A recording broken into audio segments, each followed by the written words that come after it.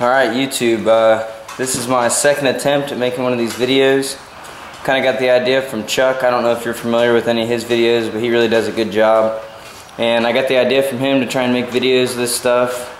I myself have learned a lot from YouTube videos. I in no way call myself a professional, but if I can help out, you know, with some pointers and stuff like that, so be it. Today I'm going to be putting some side rails on this trailer. Not a huge project, just a little something. I'm going to put some angle iron sides on it for one of the teachers at school. Kind of excited about this project because it'll be the first thing I've done in my new shop. Alright guys, I got the wires off. I took the spare tire off. The wires, you can see, are laying here in the front. I got them all pulled through. I'm just getting ready to clean these up and try and get my exact layouts on where my upright pieces need to be. I'm going to be using my new toy. I just got a TSC the other day. It's an air sander.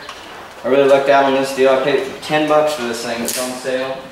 I'm curious to see how my 15-gallon air compressor is going to keep up with it, but I guess we won't know until we try it. Alright guys, what I'm doing now, I had to cut a couple little pieces off in here, just stuff that's going to be in my way. I'm just going around and getting this all cleaned off. I got the grinder out, grinding some of this rust off. This is the worst thing about working on old stuff, is it's rusty. I still haven't quite decided yet if I'm going to use the stick welder or the MIG. I'm starting to think stick might be the way to go just because there's rust and stuff and they handle it a lot better. But I'm just going along and cleaning up these sides so we can get somewhat of a decent bead. And I think is what I'm going to do. Decide I'm going to mount the front and the back. And then the two that go in the middle, I'm going to wait and then just push those up to the top of this tight. I've got these longer pieces here. I'm going to go along the side like this. And then I actually kind of lucked out when I got the steel. I went to pick it up and it actually gave me an extra piece, so that worked out alright for me. I'll find something to do with it. I'll probably end up making some racks or something for the top here, but I'm going to have to cut these in. I'm not sure if I'm just going to notch them yet or if I'm going to go ahead and miter them together, but that's where I'm at so far. Hopefully I'll have this done in a couple hours. Shouldn't take too long. Alright guys, right here on the front of the trailer, see there's that expanded metal with that piece of angle iron. In order to get a good solid mount, I'm going to have to use the Sawzall and cut that out. This would be a perfect application for a torch, which I don't have. So I'm going to bust out the old Milwaukee Sawzall, put the metal blade on it, and cut that back. What that'll let me do is that angle iron right there is real thin. I'm going to be able to mount this to the frame, but it's going to be the only one across the front. So I'll go ahead and cut that out, and then we can run it all the way to the bottom, just like the rest of it's getting done. Maybe. Alrighty guys, so I think I'm to the point now. I'm ready to start tacking these on. Like I said, I'm going to do the two ends first. I decided I'm going to go ahead and tack them with the MIG. Just because it'll be a lot easier to try and hold stuff and tack rather than trying to strike an arc. That can be kind of a bitch sometimes. So, got it all set up. Then you can find somewhere kind of clean to put this ground clamp. I'm just going to make a spot real quick.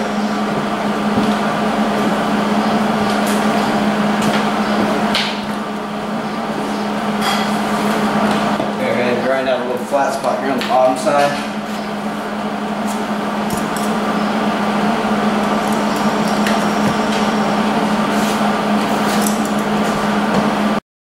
Your ground clamp as close to where you're working as possible and on clean metal.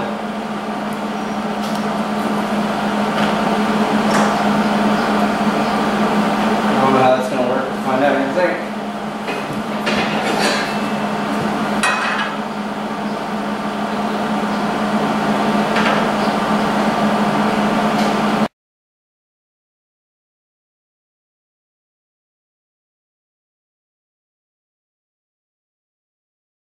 And the thing with angle iron is, and let me get just two pieces and show you, it's not a perfect 90 inside of it, so when you're doing angle iron you either have to grind the tops or hold it up just a little. And I don't know if you guys can see this right here, but the way it fits up See that gap right there? And if you try and push it in, then it comes off like that. So you gotta just hold it up a little bit, and then, you know, you're using a MIG or whatever, you can easily fill that. Or like I said, you could grind this edge right here, and that'd get that little half round piece right there. But I'm just gonna hold it up a little bit. I think that'll work just as well. And shouldn't be too bad. Keep going. I'm anxious to get it all tacked together, and then I can just start rolling weld and stuff. That's what it's all about. But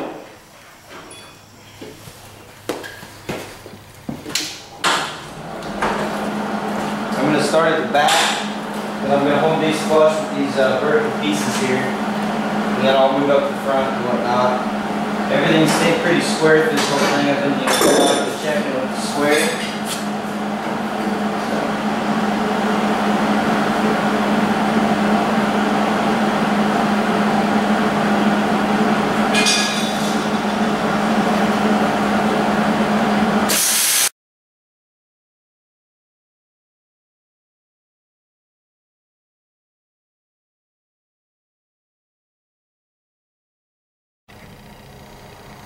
Alright guys, I got a lot more of the fit up done. I think I'm about to go crazy, just break out the welder and just go nuts. I got all these pieces. I had to cut a little bit of the piece up underneath there that wasn't on the fit, so I got those 4 more ready to tack into place and do that. And then I got this channel to tack into place and weld solid.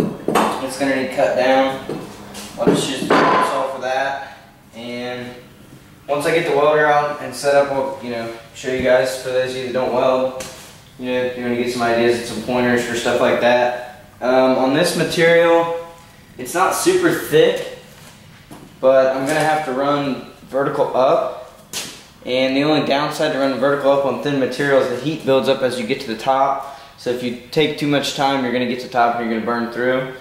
70-18s and stuff like that, it's really tricky to run vertical down and not get porosity problems, because as you're going down, that slag's chasing you down, and if it gets in front of the arc, you're just going to have holes in it and everything else, and you're going to have to grind it out and restart. So I mean, the only time you really use that's when you're using really thin, like sheet metal, and then you're just going to keep a real steep angle and go fast. But I think I'm just going to use 70-18, 3/32, and just kind of weave my way up to the top. And if all else fails, I'll just use the MIG, I guess. I'm sure I can make something work with that. But I'm definitely going to try and do the tight fit up pieces with the stick welder, just because.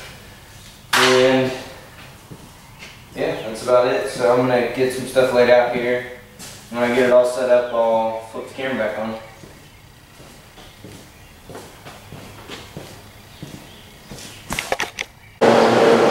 Alright guys, you can probably hear in the background, I got the stick welder fired up. I got some Hobart 718 low hydrogen electrodes, and I'm gonna see how it runs on this first joint right here. See if I can't help us with that with some pointers. Look at the 718 electrode. You get one good start, and then you're done. So let's see what happens. This stuff looks rather thin.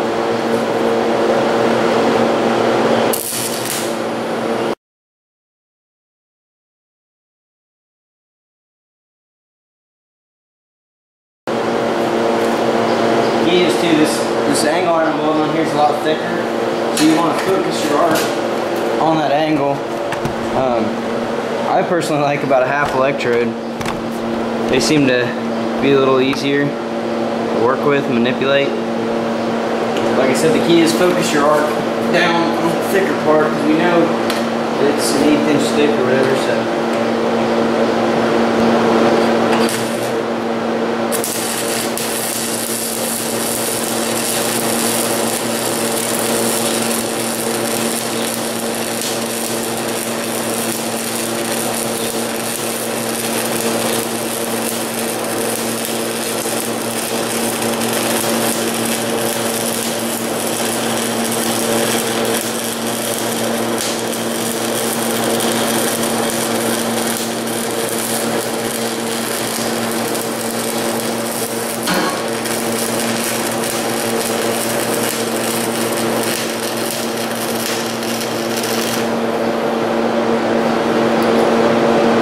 almost made it on the electric. I'll go ahead and clean it off, see what we got.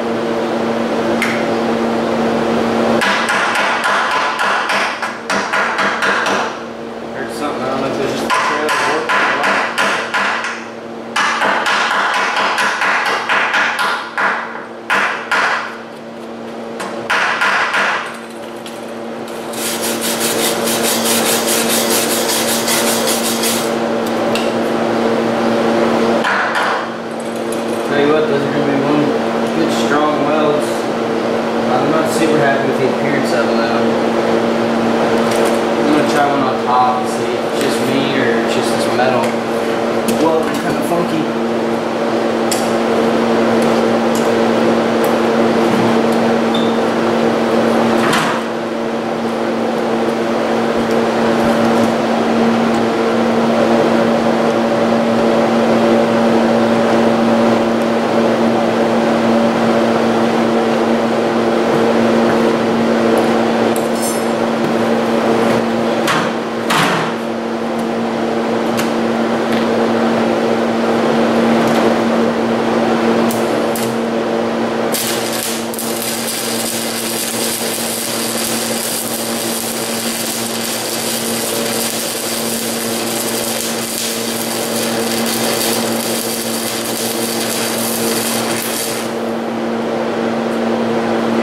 I could have used a little more heat probably. You can see that arc, well I don't know if you can see it without filter eyes, but the arc kind of jumps around on you. That's not really what you're after. I'm going to get turned up a little bit and try it somewhere else.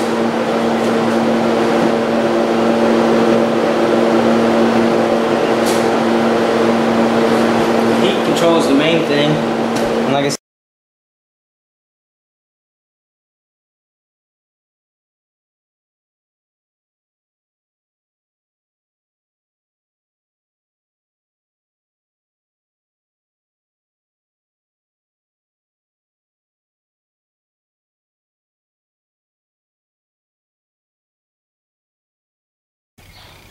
alright guys, I'm just about done with this trailer project. I went ahead and ended up stick welding most of it. I wasn't super stoked about the results I was getting. I think it's mostly just because that metal's still a little rough. The channel I was welding to is a little thicker, so it's hard to get the heat right. I mean, I'm not trying to make up excuses, but all these things kind of play into how your weld turns out. I went ahead and put the channel on the back. Here's some of what I got. I mean, they'll hold, no doubt, but they're not as pretty as I'd like to see them. You know, you can see, like I said, they're not as pretty as I'd like to see, but here's the channel I went ahead and put on here. That way we'll be able to, you know, as you can see, I just kind of slid a board in there to see how it was going to work out. But, for the most part, I think I'm going to call that a wrap. Get my shop cleaned up, go in, get some other stuff done, but thanks for watching, guys.